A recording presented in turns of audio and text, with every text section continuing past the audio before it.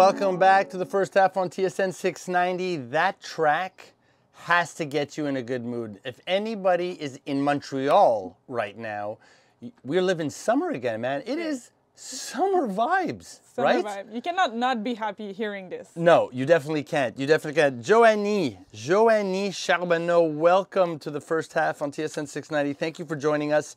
I wanted to mention, I didn't mention it at the top when I introduced you, but I really like this line. Joanie's commitment to promoting sports and unifying communities is evident through her numerous professional and volunteer engagements.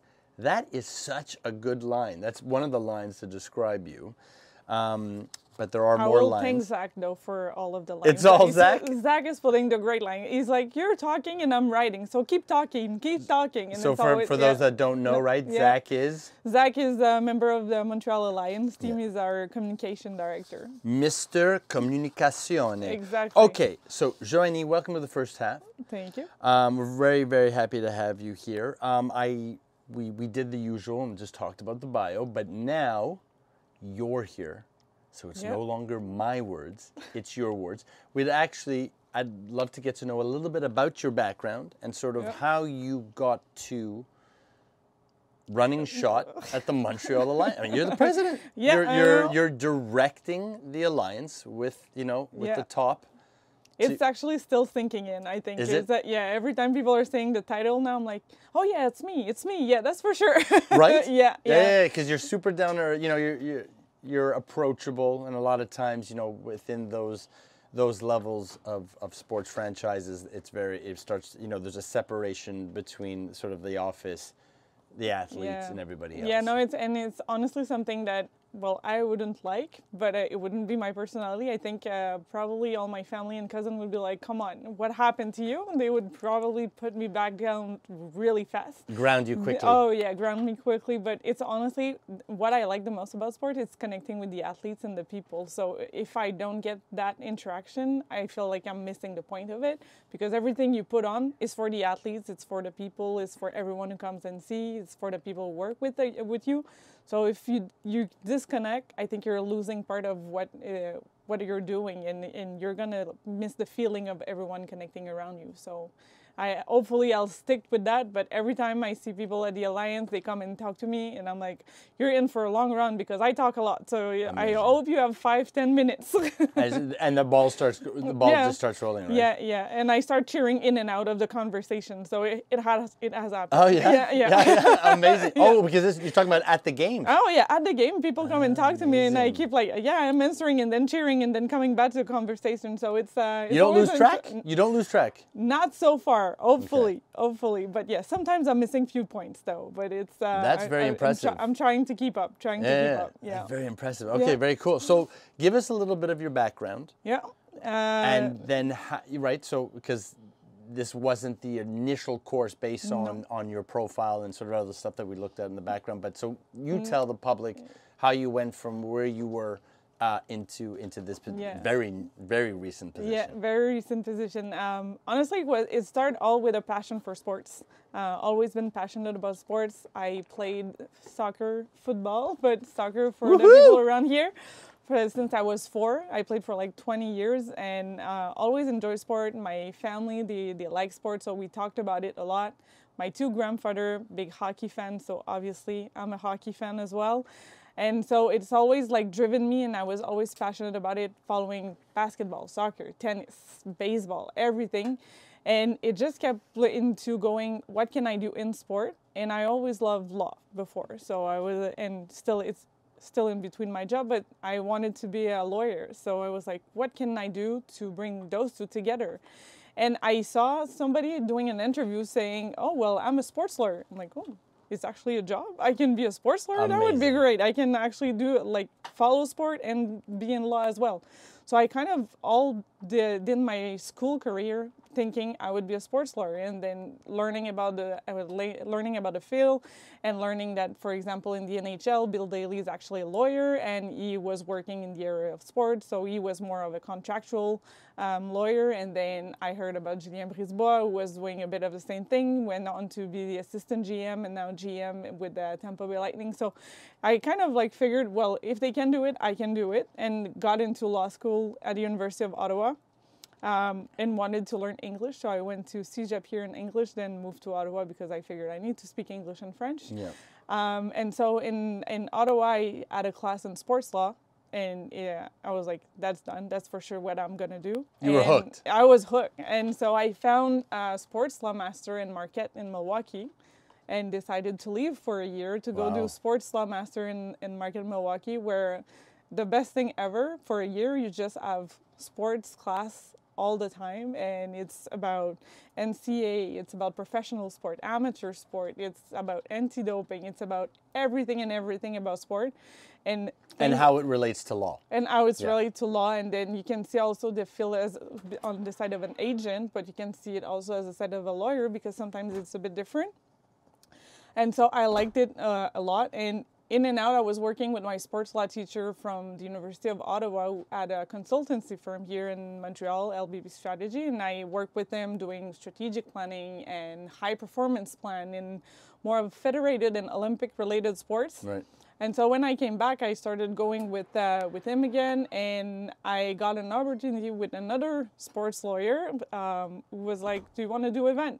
I'm like, why not? I'm still young, and I'm still like thinking what we can do. And like how you can branch into that sort of ecosystem. Exactly, because we don't have the same ecosystem here in Montreal. In the US, it's easy, well, not easy, but you have way more field of working in sports law, because one city can have multiple professional teams and they can have multiple universities. In Montreal, we are a bit more of a closer area, so I wanted to see what I can branch out and see how it goes. So the university teams in the U.S. are pretty much run the same way as the professional sports teams. So they're all.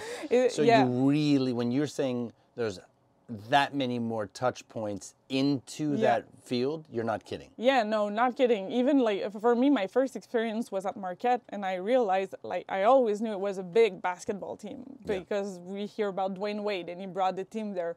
But when you assist to the event, that it's in the same stadium of the Milwaukee Bucks, and there's actually way more people at the NCAA basketball game and you're like, okay, it's a full-on circle. It's actually a business. The coach is actually making more than all my teachers combined. Crazy, right? But it's crazy, and so you see them. It's actually a real business, but on the other hand, it's helping pay for all the other sports at the university. So sometimes we see it as like big program, but the big program contribute to having other sports program and helping out. So as long as they kind of feed each other, that's great. But it's obviously a big business, and so the opportunities there are big. But I wanted to come back to Montreal. It's where I came from. So and there's a lot of and again, you were mentioning about the Olympics and that Olympic segment. There's a lot of that going on here. There's a lot of international sport organizations hubbed here, right? Yeah, and we had actually one of the house of the Canadian Olympic Committee that is here actually downtown Montreal, and we have a lot of provincial federation that have their house in Montreal, and we host every year multiple Canadian championship and international championship. And we discussed it a bit earlier when we were speaking, but there's actually a UCI event in cycling this weekend. There's skateboarding event. So the event world in Montreal is more common because I think we're a community of event. We like to go we like the happening. We like happening. Yeah, we like the happening and enjoy ourselves. And so it was kind of a way to get into it. And I started with actually triathlon event, and I was supposed to be in operation, and it lasted 2 weeks. And they're like, take whatever you can, and I just started to learn and see what I could do. And then we brought multiple other events, and I was more in charge of developing what we could, other potential sports. So we add on 3 extra basketball, and then we went with beach volleyball and breakdancing. So we had multiple events, and so it was... All under one banner head? Yeah, all under one banner. That was Podium Production, and they were doing multiple events in Montreal for the last 8 years. Okay. And so it was more of getting in touch with different events, and you learn about relationship with international federation, with the city, with the different level of governments. And how to navigate that, right? Yeah, and Yes. how to navigate that, because there's so many layers and we don't think about it when we're seeing it as a spectator. And now when I go to other events, I'm like, oh my God, the work they had to do to like pull this off. Yeah. But it's giving you always a new eyes to see it, and New perspective. New perspective, and so much respect for the people and dedication that they do and pull it off with not the same level of contribution or resources as other maybe professional organization, but it's and it's probably where I the connection with me, because they're driven by passion, and that's how I plan all my career so far. Is I need to be passionate about what I'm doing, and when I'm not passionate about it, I'm missing something. So are you passionate about the sport, or are you passionate about what's around the sport? So, because you did mention quite a few different things, from growing up playing soccer is one thing. The family was definitely a big hockey family, but then we're now talking about triathlons, we're talking about biking, we're talking about basketball, we're talking, you know, there's a few different things here. So is it less the sport and more the sort of the entire surrounding, or is the sport as important for you on the passion side, which then eventually anyways leads into everything else? Yeah. I need to be passionate about a sport. I think it's just, I'm so curious and I like to learn about all the other sports, and I am a big fan of the athletes and how they come about. So I feel like I respect all of what they're doing for their sport and their contribution. Obviously, I have my passion for specific sport like basketball or like hockey, because I cannot deny it, and like soccer. So I feel like it's the sport, but then that led up to open my eyes to so many other things. Yeah. But I always go back to the first three one that were like all the one that I was more, that I was growing up and more passionate about, or that I experienced way more. And I like team sport. So while I see all the impact of individual sport and they need a village to perform, I really much enjoy watching team sport. Just the way it click, the way people click, the way they think, the way it can bring so many different people together under the same goal.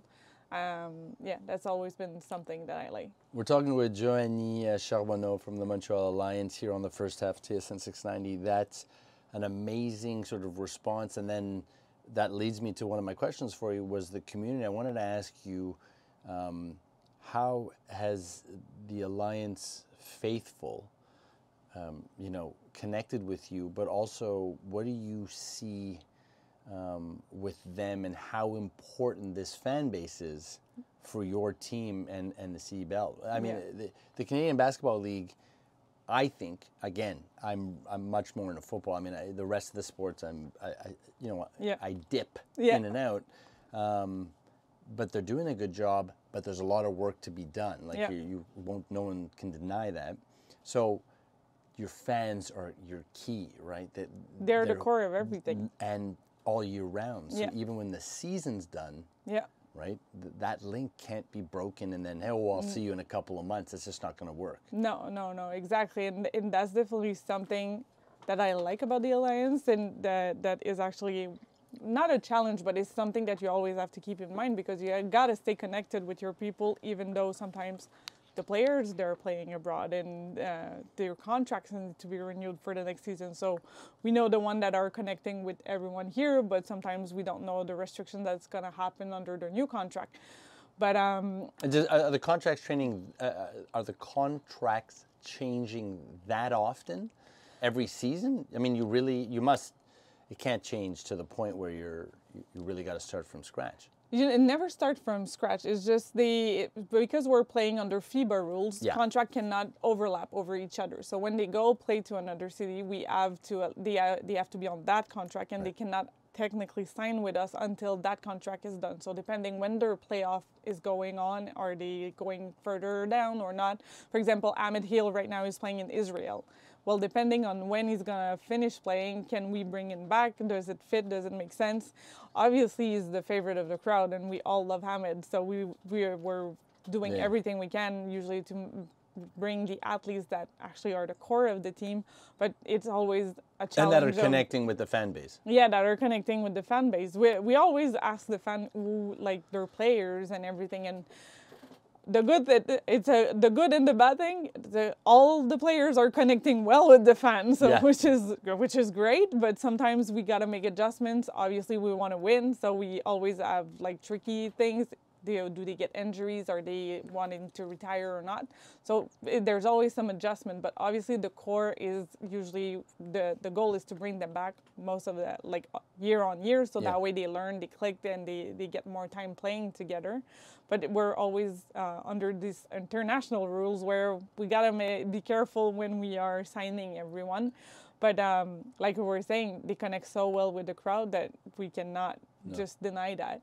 And that's something that I love when I was approached with the Alliance. I was going to games before because I love the sport, but it was all the way they were so approachable, and they were staying after games, and even before the games they're playing around with the kids, and they are involved with the community. They do events during the off season. Sometimes even though their contract is not renewed, they love the team, so they come back and they want to do events with us.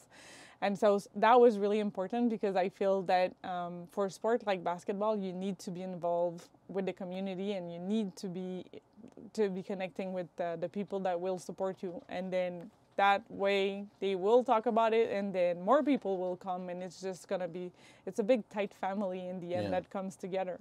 Is there not enough dollars and cents behind the team and the league to be able to hold on to these players so they don't have to run off to sort of supplement with another contract?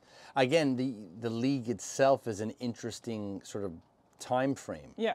Right? It's short. It's very short and sweet. Yeah. Like, and so it was built up a lot as a development league. Correct. So basically more as a complementary to another league. So it's and now it's growing because the demand is there. Right. We used to be 20 games. Now we're gonna go to 24 games.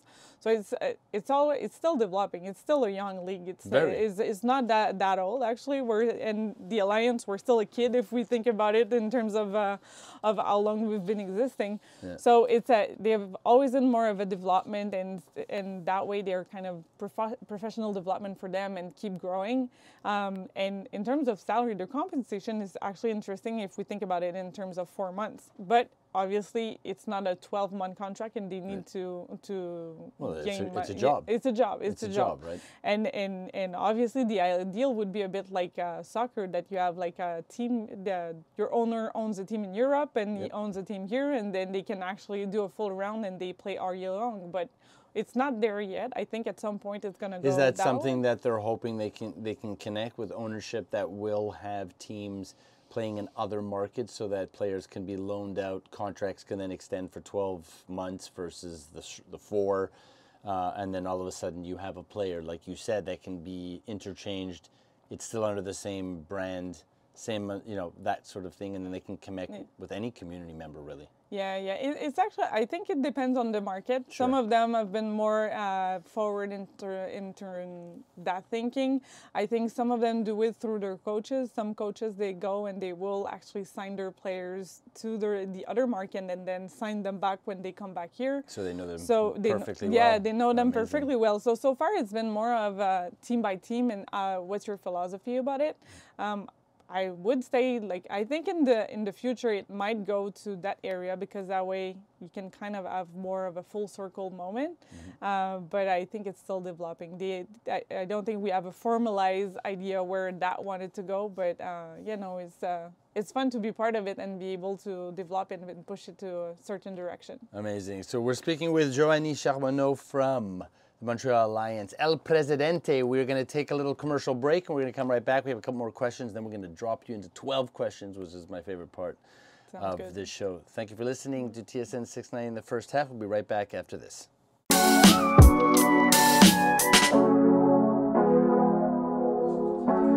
Don't sweat Luca's technique. What's up, DJ? Little clip, a little bump. Come on, bro. That's amazing. Eric B. Rakim. Do you know who those guys are? Because they are absolute hip-hop gods. Yes. I am Paul Desbaye, and you're listening to the first half on TSN 690, brought to you by the wonderful crew over at Quincaillerie Notre Dame in the Sud-Ouest, serving the community for over 135 years. 135 years. No joke. Joanie Charbonneau, El Presidente, in studio with us talking basketball, did play football as a youth. So, because of that, I'm going to put you on, I got to ask you right off the bat, do you support a Premier League team? I don't have a Premier League team for like designated. I kind of followed a few players through the years. I used to be a big Cristiano Ronaldo fan, obviously. So that would give you United? Right? Yeah. But it's been more of like going, I've followed more the international tournament. I'm a big fan of when the World Cup comes up or the Euro. That would be like, they are my favorite tournaments. So who are you back? So when, World Cup comes along, who are you backing?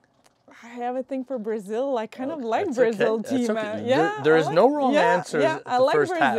I like Brazil, Okay, so but if Team Canada, is in 2026? Then no choice. I cannot. I have to go for Team Canada. Can you do both or no? I can do both. They're not that close, so I'm fine doing both. It's not the same as in like hockey. I cannot do Toronto and Montreal. It's not going to happen. But with soccer, I can do both. They're far enough, and they're not like too close of a rivalry yet. So no problem. So then, we'll move away from the Prem. MLS. Are you following that? Yes, I was, and I'm still. I need to get with the names. I know, but it was the Impact for me. I grew up for the Impact, and Captain Patrice was like it's my player. Bernier. Bernier was Captain Bernier. Yeah, Captain was my captain. Is cool. Such a nice guy, but such a good player as well. Yeah, a phenomenal footballer, but also probably one of the nicest humans you're ever going to meet. So soft-spoken, always time for the kids. Yeah, we love you, Betty. Yeah, and he's always there. And it goes back to community. The first time I met him was through a community event. He came. I was a kid and was playing soccer, and they were coming in. They were practicing with us.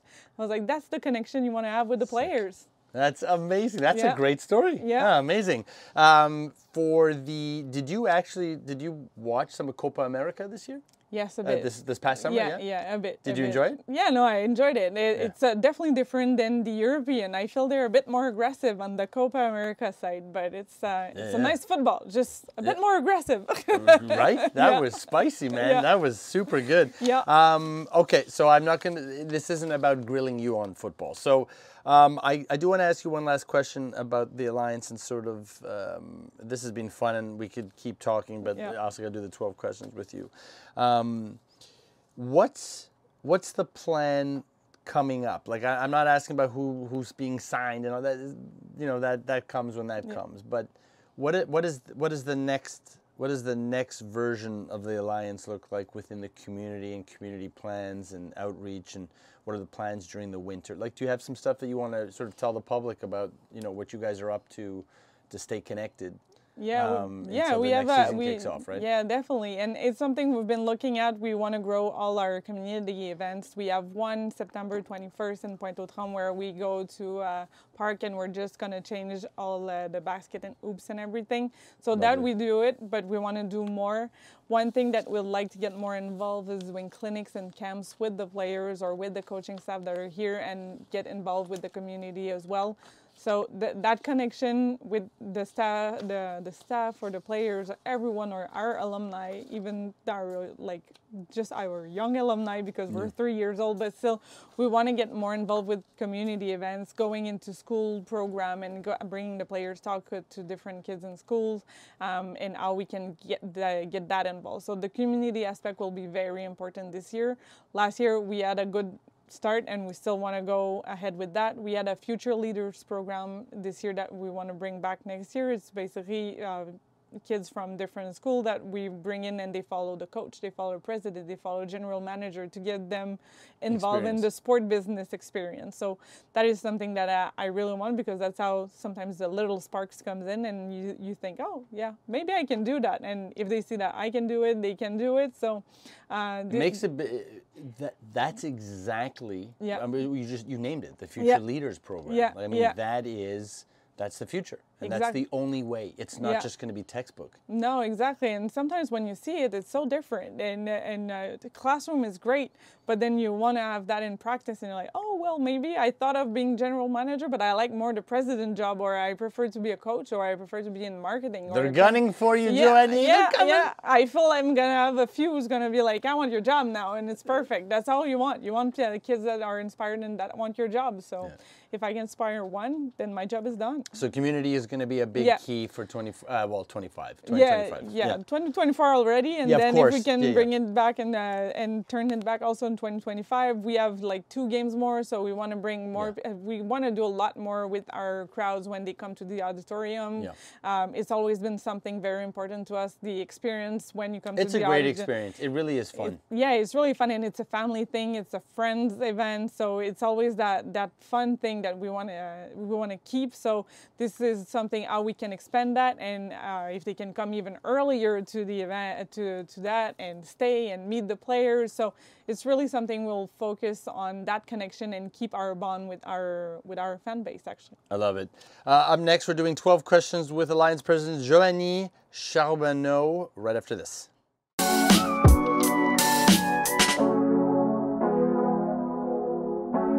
Do you know where that's from? No, actually. Sesame Street. Oh, yeah. Okay, good. Now when I didn't think I was going to do that every time, and it's becoming maybe redundant to some of the people that keep listening to the show, but it's every time. Every time I say it to the guests, they're like, "No way!" Yeah. Almost nobody knows. You know what I mean? Because some people are like, "Where'd you get that? How'd you make that?" I'm like, "Oh no, it's a classic. You knew, it's a classic. It's a classic." Nice. All right, we're doing 12 questions with Joanie Charbonneau on the first half. Are you ready, mademoiselle? Yes. Okay, question 1. What is your favorite film?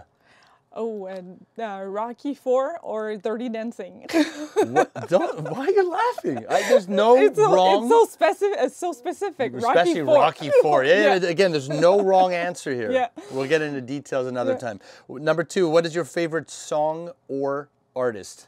Oh, favorite artist right now would probably be Imagine Dragons, but the cheesy song Densa Kuduro. Love this one. Favorite sports team?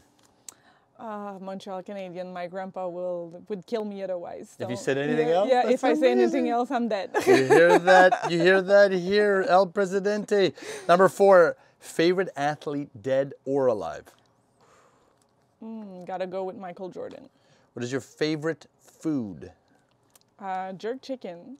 What is your favorite drink, alcoholic and non-alcoholic?